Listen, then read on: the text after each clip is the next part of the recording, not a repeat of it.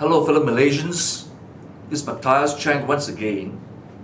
This is part 2 of what I had presented earlier about how to counter propaganda, the lies of the Najib regime. In this part 2, I want to draw your attention certain facts of the Najib regime's criminality. Alright? Now, in the past, Najib and his mouthpieces, Salih Krouak and other ministers, have attacked Wall Street Journal as having distorted, lied about the true nature of the 1MDB kleptocracy investigation, and that whatever facts they have published are unsubstantiated, distortion, and what have you. But the Najib regime and their propaganda machinery have failed to disclose to all of you that equally renowned newspaper, New York Times, have also made pronouncement about the findings and investigations of the DOJ's complaint against 1MDB and all those properties which were purchased as a result of monies diverted from 1MDB into the personal account of Joe Low and then retransferred to Rizal Aziz, the Arabs, and thereafter to the personal account of the Najib regime and to himself personally. This is an article entitled "Justice Department Rejects Account of How Malaysia's Leader Acquired Millions" by Richard Paddock of the New York Times. Okay? So therefore, New York Times corroborates and substantiates further the stance taken by the Wall Street Journal. In that article, okay, the New York Times stated categorically, a United States Justice Department complaint filed in the federal court this week directly contradicts repeated assertions by the Malaysian Prime Minister Najib Razak about the origins and purpose of hundreds of millions of dollars that ended up in his personal account. While Mr. Najib and other Malaysian officials have insisted that the money was a gift from an unidentified Saudi donor, the Justice Department said that it was stolen from Malaysian government investment fund that Mr. Najib oversaw. Mr. Najib has said he never received any money from the fund. So, New York Times has stated categorically, after analyzing all the evidence, that the evidence contradicts the assertion by Prime Minister that the money he received in his personal account was a donation from an Arab. It's in fact money diverted from 1MDB. The article went on to say, the court filing, one of several complaints filed in a federal money laundering investigation, provides the first official public documentation of transactions that challenge Mr. Najib's version of events in a scandal that has battered his government for the past year. Alright, let's pause here for a while. So here you have a very categorical statement from New York Times that whatever Najib and his cabal have stated with regard to the monies in his personal account is a pack of lies and contradicted by the detailed investigation and evidence that was brought to court in America. In my previous address last week, I informed all of you that the lawyers for Rick Granite Pictures, which produced the film Wolf of Wall Street, have consented to an order as a result of a joint application between DOJ and the lawyers of Red Granite to agree that the monies that was used to promote the film and produce the film, Wolf of Wall Street, were monies derived from and traceable to what MDB via the Gusta account controlled by Joe Low, which in turn transferred to Rizal Aziz, the stepson of the Prime Minister. More importantly, many lawyers, many analysts in Malaysia have highlighted in the past few months the DOJ complaint filed in California, consisting of 136 pages of evidence, which was, in the last page, verified by the FBI officials that investigate the crimes, who himself verified that every paragraph, every fact, every assertion in the 136 pages of complaint was sourced from public documents, from the US government, from other sources, other investigations by other investigating agencies. So, it's very important. Alright, these are facts, conclusive facts.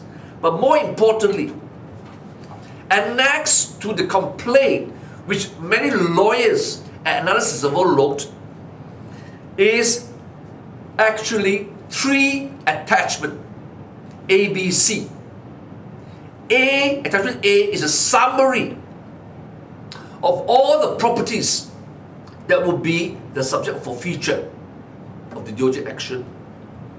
Attachment B, more importantly, is what were the laws, Malaysian laws, that were contravened by what MDB and the criminal elements, over and above the money laundering, the racketeering laws, the corruption laws that were contravened in the United States of America, US laws.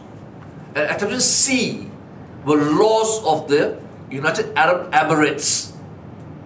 For the purpose of this session, this address, I want to highlight to you why the DOJ took great pains as a separate attachment to the complaint that their action is not only grounded on US laws, but was also grounded on Malaysian laws.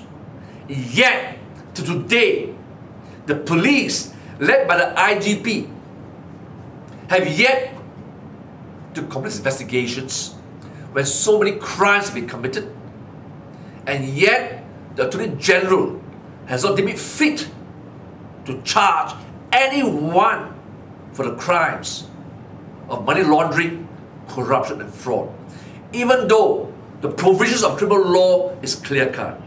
So what we'll do now, and I hope this will also be content and information which you can use in your counter-propaganda against the government's machinery. You may not be a lawyer, doesn't matter. What I want you to do is, when you watch this video speech, when you come across what I'm going to show to you in the next few minutes, write down carefully, word for word, because the sections, the criminal provisions speak for itself. It's self-explanatory. If people ask you, what offences has Najib, Jolo, and the board of directors and the officials of what NB has committed, just quote them word for word. No need to explain, okay? It's in simple English. So, the first attachment B, this is from the actual DGO complaint. Alright? I won't say anything. I want you now to focus on the words and read them out slowly. Alright? The first paragraph. Read slowly.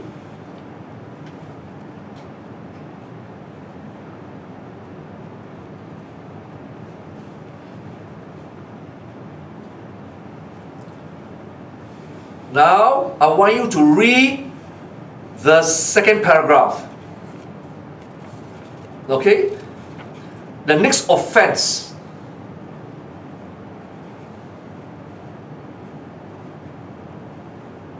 Read slowly, because I want you to understand.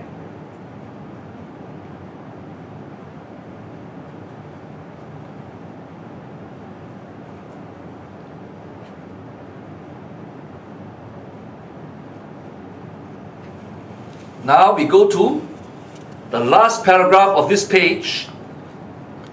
Once again, focus on these words. They're very important. These are the sections of the penal code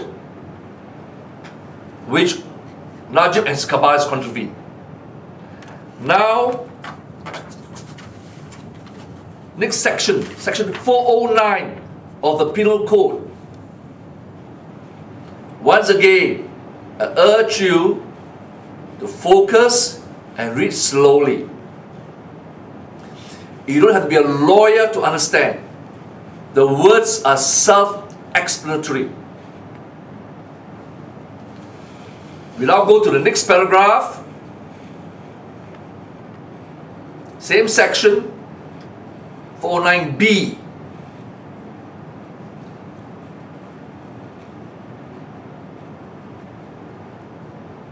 You got it? Now we go to the next paragraph. Once again, take your time, focus it, copy it, and pass on to your friends.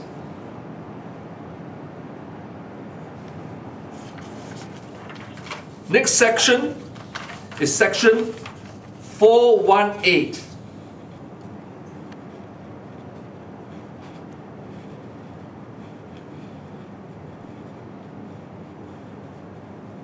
Read carefully, once again.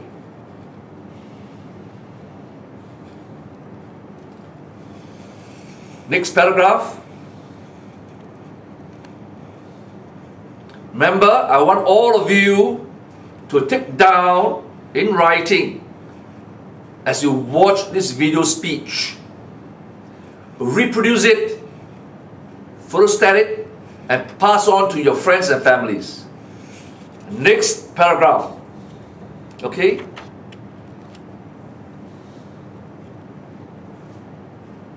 You don't need to be a lawyer to know what offenses have been committed.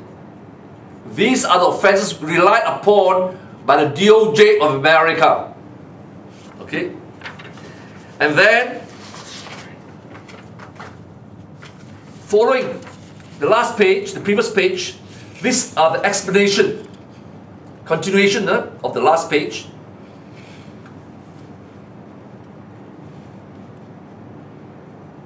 You got it? Good. There's also in this page illustration examples how the offense is committed.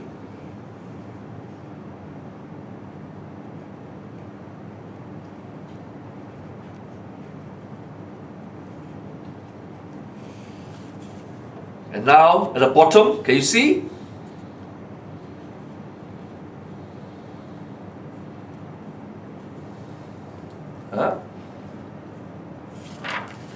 You will notice the bottom of that page are the provisions, offences under the Malaysian Anti-Corruption Commission Act of 2019, Section 16 and 17. And finally, the last section of the MACC Act, Section 23. Read carefully.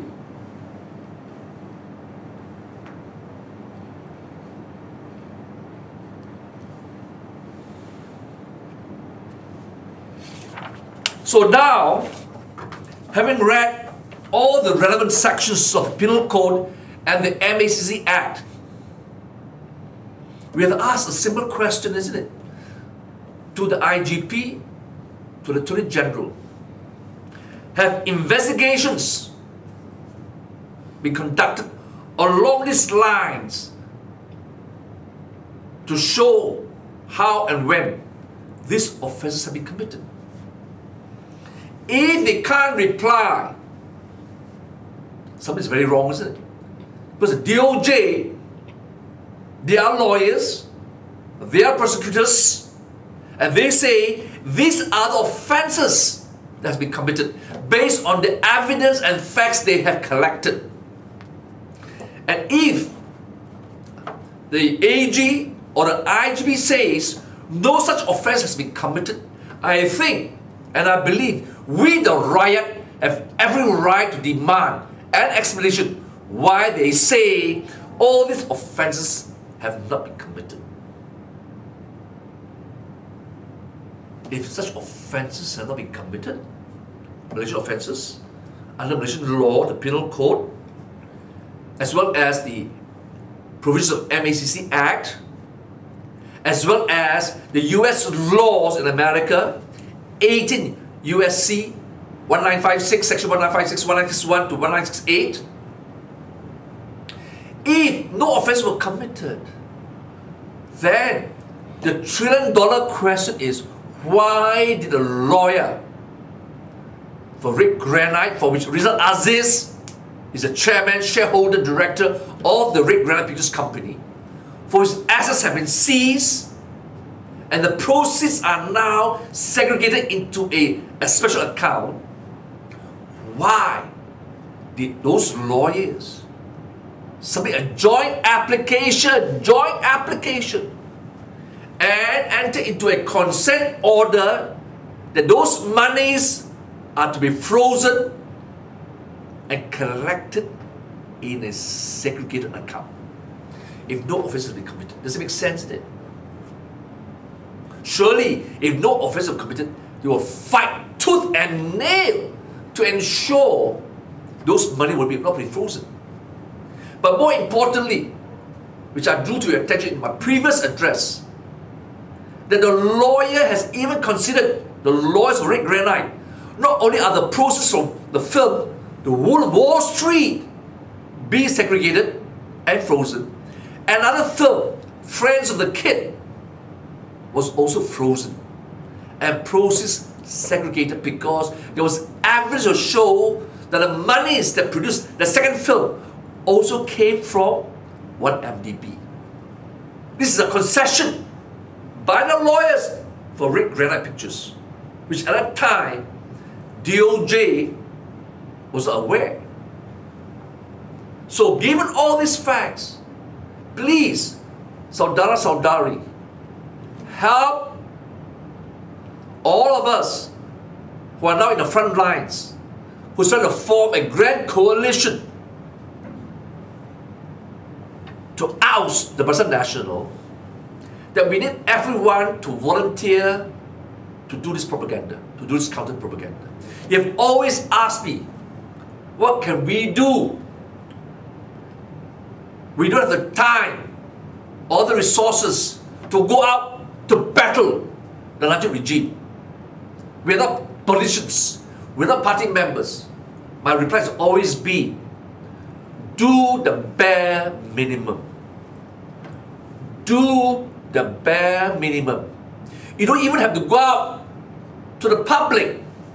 If what you do first is to share and educate each and every member of your family, if all of them are well versed in all these facts, that's enough.